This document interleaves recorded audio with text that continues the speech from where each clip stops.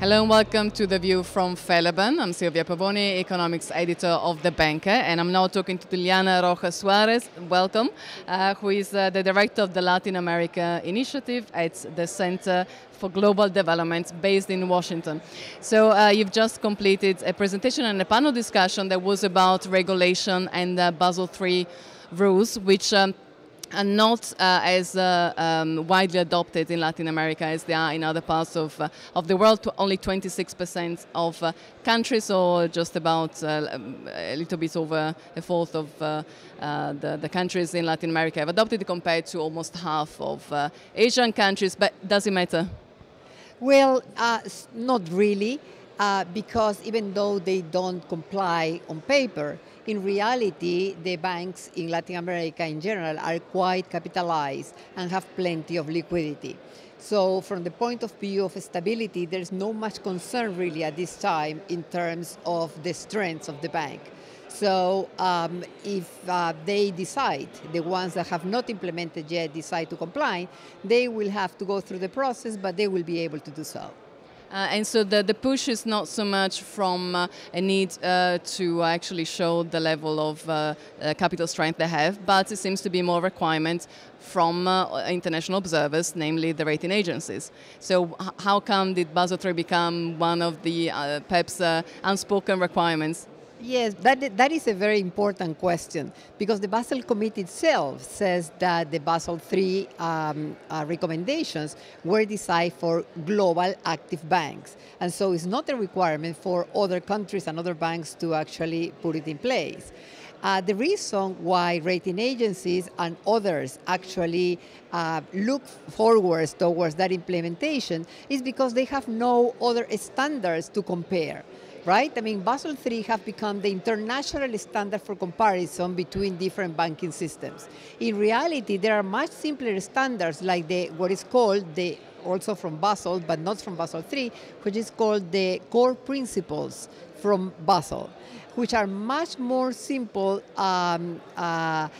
recommendations in terms of governance, in terms of supervisory authority, in terms of accounting standards, that actually should be the right standards as opposed to Basel III, which is a complex instrument designed for global banks. So obviously a big part of Basel III is our liquidity requirements, which in this case are actually perhaps more important to Latin American banks. Can you tell me why? Yes. Liquidity requirements, as you know, Latin America has passed through so many crises in the past. And they all started because the liquidity in the banking system dry up completely.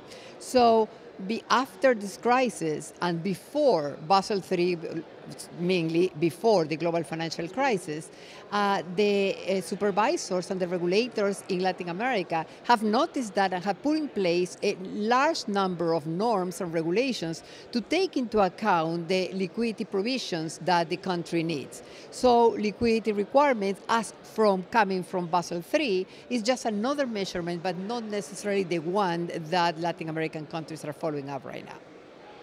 So that's one of the big concerns.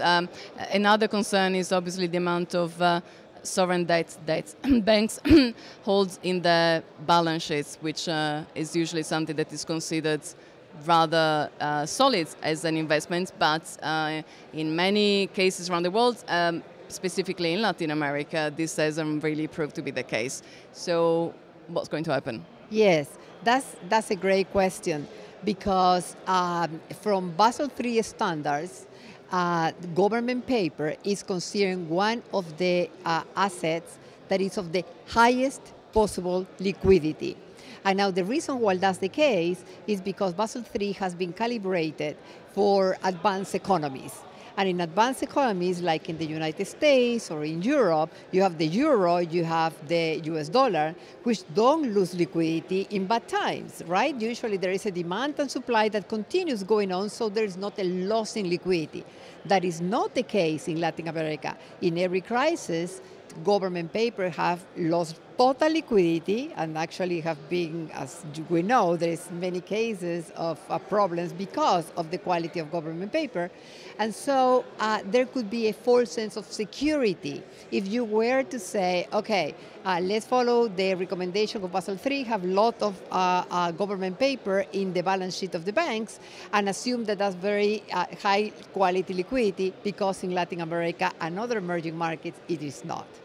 So that could be potentially a problem if Basel III were to be introduced, in terms of how investors would look and how comfortable they would feel about investing in a specific bank that does meet the requirements, but is susceptible to the crisis happening in their country. Lastly, you're an economist, and I wanted to ask you your views about the economic prospects for the whole of the region. The past few years have been not particularly good and gentle on Latin America. What are we going to expect in the future? Yes, the future is much more bumpy, a bumpy road coming in front of us than what it was in the past, right? I mean, we are observing an increase in the cost of funding, mostly motivated by the Fed action, the United States Federal Reserve, which is clearly very determined to continue increasing interest rate for good reasons for the United States. Also, the US dollar appreciation. And the reason why these two factors are very important for Latin America is because in recent time there has been a large amount of issuance of debt denominated in dollars. And so now the question is, what is the extent of currency mismatches in the countries? What is this, not only the volume of debt, but the volume denominated in dollars? And so the way I see Latin America looking forward is that the window of opportunity for those reforms that allow the economy to grow, that window of opportunity is closing by.